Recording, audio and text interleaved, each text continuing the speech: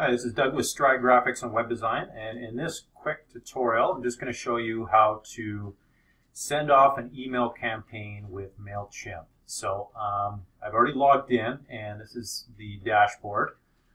So I've got some templates that I've already created, so I'm just going to go to those templates and I'm going to select the top one, Heritage Meats Gourmet Sample, and if you shoot over to the right and just click on the drop down menu, the first item is going to be Create Campaign, so I'm going to go ahead and click that.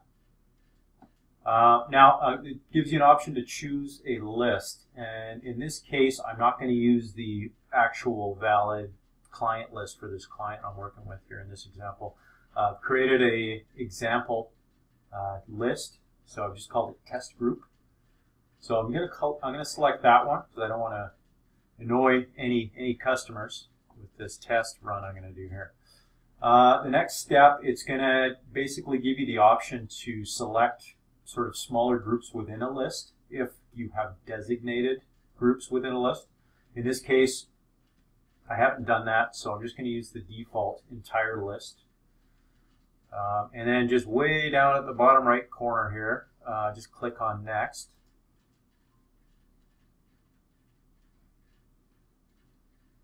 And you're going to want to give this a campaign name, so depending on the time of year or whatever promotion you're working on, so maybe we are getting close to Christmas here, so maybe we could use that, or in the States I guess Thanksgiving, but I'm up here in Canada, so we'll use the closer one for us, which is Christmas. So the client I'm working with is Heritage Meats Gourmet up here in beautiful Langley, British Columbia. And I'm just going to throw Christmas at the end of it, Christmas specials. Now you've got a text field here for the email subject line. So if you don't know, this is very important. You know, you only get one chance with your audience, so you want to make the subject line as appealing as possible, but not overly spammy. So in this case, you know, I'll just keep it simple. Heritage Meats, great deals, great Christmas deals.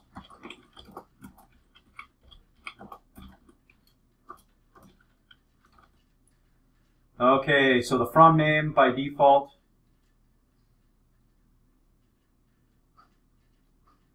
we'll just keep it as the company name. Email address, the default email address is fine here.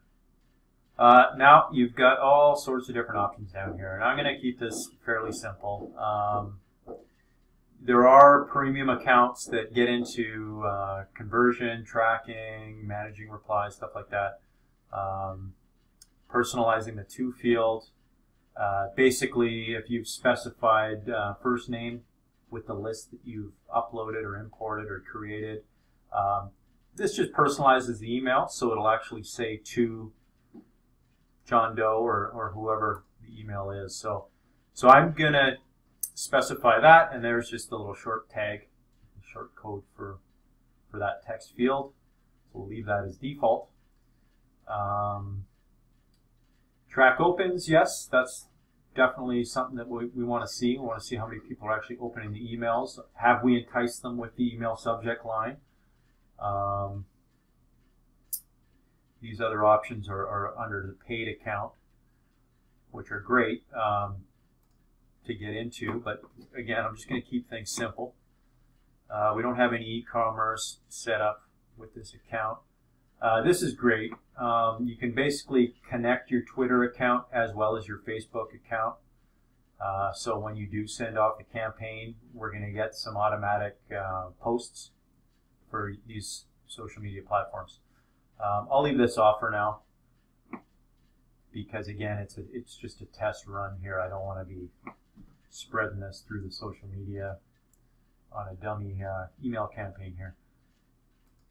Okay, so I'm pretty happy with these settings.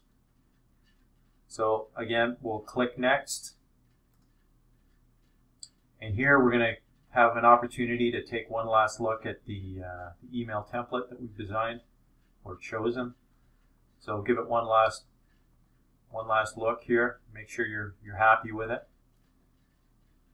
And if you do want to make some last minute edits, again, you could just click over each module, and you've got the edit icon right here, and you can make any edits, all your text formatting, hyperlink, insert image.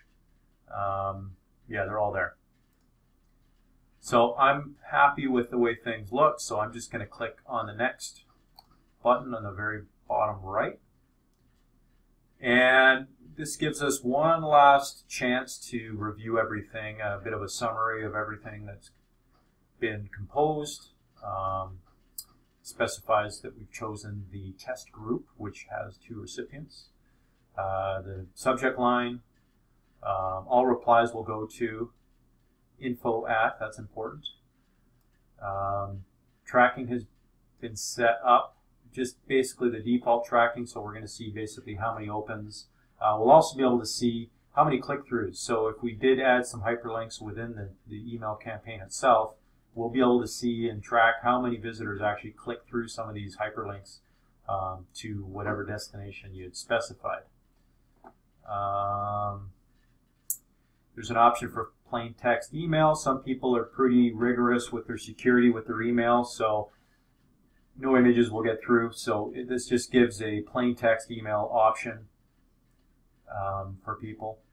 And then just getting into these social cards, I did not enable these, but they're definitely very handy, and I would recommend using those, getting your Twitter and your Facebook accounts set up when you're sending these campaigns. And then rewards. This is a MailChimp rewards program, affiliate program, which you can read into.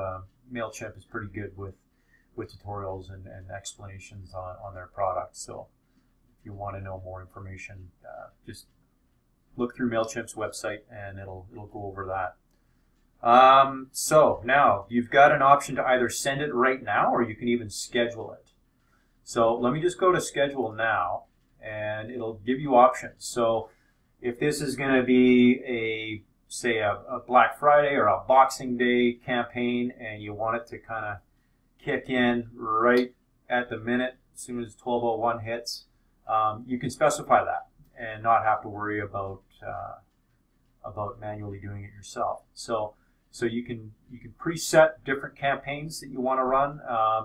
If you're really planning ahead and you've got, say, monthly campaigns that you want to run, quarterly campaigns, if you've got that all planned out and you want to just set all that up, you can go ahead and do that with the scheduling feature, which is very handy. And it does take time for MailChimp. If you've got a huge list, it does take time for everybody to get those emails. So you do want to set it up a bit earlier so that it gives time for everyone to receive the email. So I will cancel this for now, and we'll just show you how to send immediately. So just hit the send button bottom right, and it's as easy as this. Just click send now. You are about to send a campaign. So I'm going to hit send, and that's it. So it'll lead you to a few options to track the performance. This will take some time, give it a day or two to see what sort of response you've received from the campaign that you've sent out. So you can track that. They've even got a tracking performance for mobile apps as well, in mobile apps. So that's basically how you would send the campaign. Now I'm just going to go up top here and to show you where you would see the reports. So just click up reports up here, and here's the email I just sent, and we can click on the report. And right now, because I just sent it, it doesn't show any opened emails, it doesn't show any click-throughs, it doesn't show any bounced emails or unsubscribed, but these numbers will start to populate and come in over the first few days of sending your campaign. But lots of other neat stats that you can kind of look through. And then here is the any of the URLs that I had set up in that template.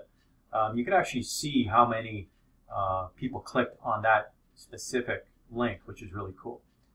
So yeah, more stuff here to look through, but in a nutshell, that's basically how you send off a campaign. So big word of advice is double check your campaigns before you send them. You know, you only get one shot, and you don't want to make any mistakes and have to resend a revised version to somebody. Again, it's a sticky thing. You don't want to be annoying people with these email blasts. You don't want to do them too often. You don't want to lose subscribers. So keep that in mind when you're putting together your next campaign. Thanks for watching.